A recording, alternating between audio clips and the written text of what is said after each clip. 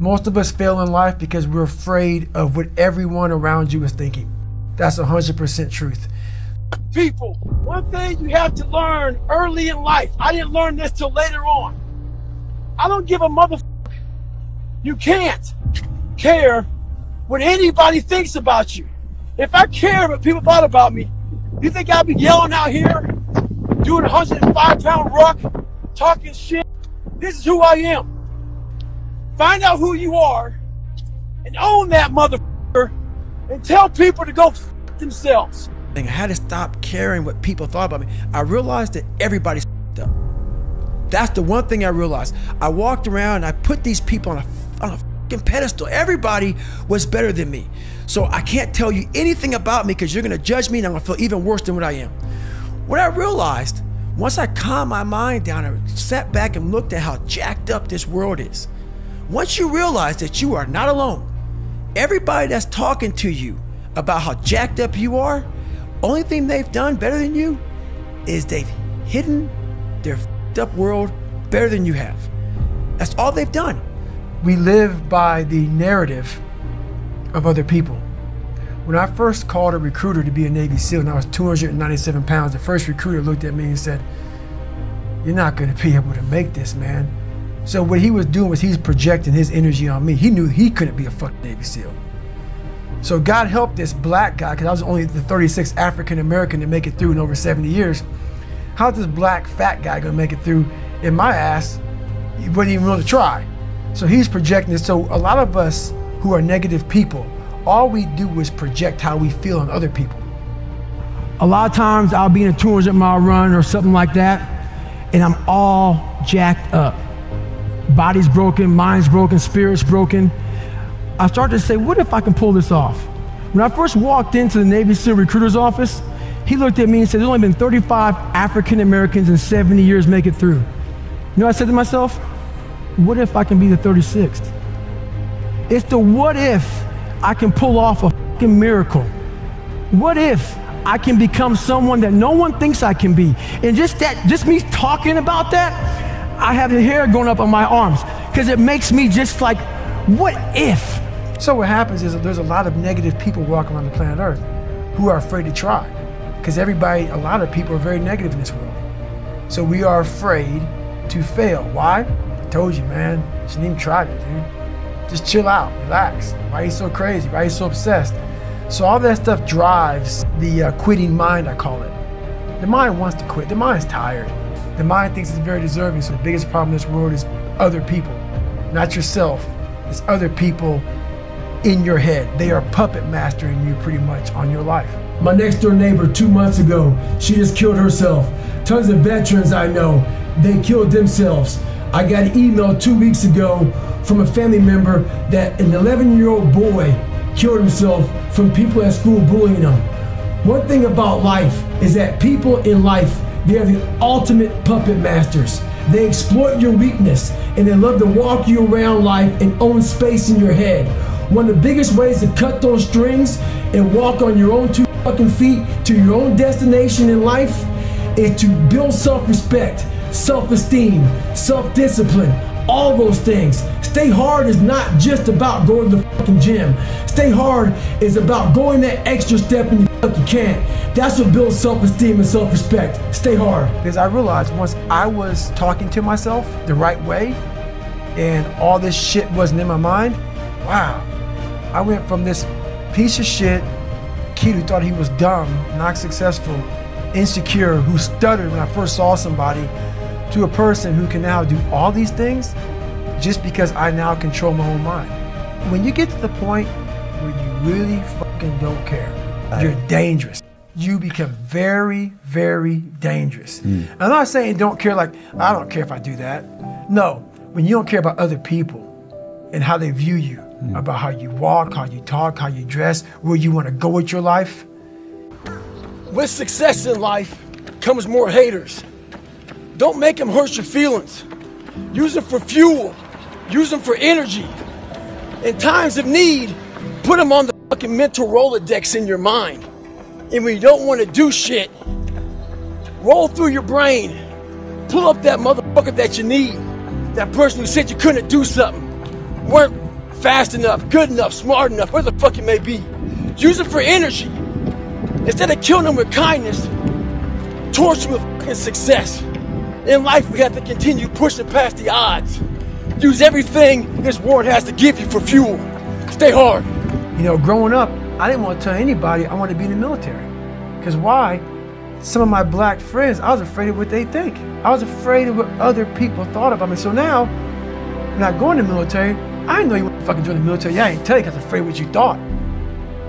Once again, man, you allowed other people to shackle your mind. It's the worst thing in the world. So when I saw the military uniform when I was growing up, I thought to myself, if I can get that uniform on, I would find honor in wearing the uniform. So not only do I want to be in the military, I want to be in special ops. But I realized to be in special ops, you gotta know how to swim. So I got a how-to book on swimming. The first page was easy, float. So I went to the pool, tried to float. I sank right down to the bottom. I realized I was naked and boring as hell. The more I failed, the more my father's words would creep into my mind about how I'm not good enough. All this other bullshit he said to dehumanize me. As time went on, I started realizing the more I didn't quit, the more self-respect I gained. And the power was all mine. In life, it's important to do one thing. Many people will try to dehumanize you. It's up to you to find self-respect and dignity in yourself. You don't need a uniform to have honor. You need to have pride in yourself, dignity. Stay hard. You have to first accept it before you can fix it. A lot of people walk around, oh man, I'm good. I'm good. No, you're not. You have to accept what you're not. You have to, and people don't want to do that. That's the only way you can fix it. You have to accept it first before you can go on the journey. A lot of folks never even start the journey, man. They never start the journey because they live in this fake life that who they want to be, they act like they are, but they're not because they haven't fixed all this stuff yet. You got to fix this first before we can start our journey in life. So that's why I have them make this list. You fix these problems, now your journey can begin because you no longer care about how people are judging you. When you care more about how someone's judging you, you're going to stay right there. There's no forward momentum.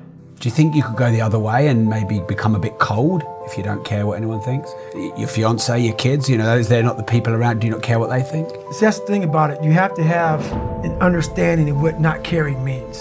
If your fiance and your kids don't believe in you, you can't care what they think. That means you chose the wrong support staff. So that's why a lot of people don't understand one another. Your support staff has to be like, if I want to go out and do whatever it is, my support staff is, you know, my fiance. If she's like, you know what, I don't think that you should be doing that, I have to take it, why? So I can be open-minded. So why are you saying this? But if she's saying it because of her, that's not the right thing. Because I need backing to do what I'm going to do. Open-mindedness, I need support. So you got to be very clear thinking about all that stuff. For instance, there's all these things that are on TV, and we have all these news people judging people who f up in life. And yeah, they made big mistakes. But that person who is judging you on TV, I guarantee you that news person is saying, I'm glad that my shit didn't come out. I know that about people. So if you want to sit back and judge how jacked up I was and how messed up my life was, Merry Christmas, go for it. Have a good time. But I'm smiling at you right now, knowing you have a secret that you're not willing to share. It gives you a lot of power when you're able to go on a podcast this big and say, hey, tell me, I'll tell you anything you want to know. I no longer care. There's a lot of power in that. To be able to put your life on a billboard for the whole world to see and say, judge it, man. Judge it. Like just me talking about it makes me feel good. And that's another thing about it. When you are willing to talk about how jacked up you are, the strength, that big rock that you carry, it just starts to come off you. It just starts to come off. That's why I do it so often. Like, hey man, I'll tell you anything you want to know. I'm tired of being afraid. I'm tired of not telling you shit. I'm tired of lying about how good I'm not. I used to always want people to accept me and like me. So I became who they were. If you like something and I didn't like it, I liked it because you liked it. Become unapologetic of who the fuck you are in your life. If you get after it and you're a hard motherfucker, get after it. You gotta make yourself better than what you think you are. And what that requires is people to not fucking understand you, not know you, not get you at all. Look at you like you're off. Look at you like you have a problem. Don't worry about that shit. Be unapologetic, get after it, stay hard, be who the fuck you are. My circle's very small. I make sure I didn't handpick these people, because I'm like, so you don't want people in your corner that are like, oh, let me pat you in the back for what the fuck you do. I don't want people patting me on the fucking back because I fucking woke up in the morning. No. So you don't want that. You want people who are honest with you, who are gonna tell you what the fuck is honest. Honest and truthful people. So someone who's honest and truthful, who has lived and is accountable for their own personal life, that's who you want in your corner. Say, hey man, you know, you're pretty fucking dumb for doing this deal. Like, this is not smart. Or you're being a turd today. You're not getting after it. That's who you want in your corner. So you don't want a lot of people, hand-pick people to be in their corner who kiss their fucking ass. You don't want that. The most important step we'll ever take in life is our next one.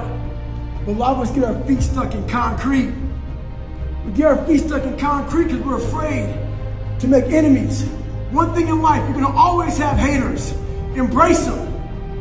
If you can walk on fucking water, trust me, your haters will say you can walk on water because you can't fucking swim.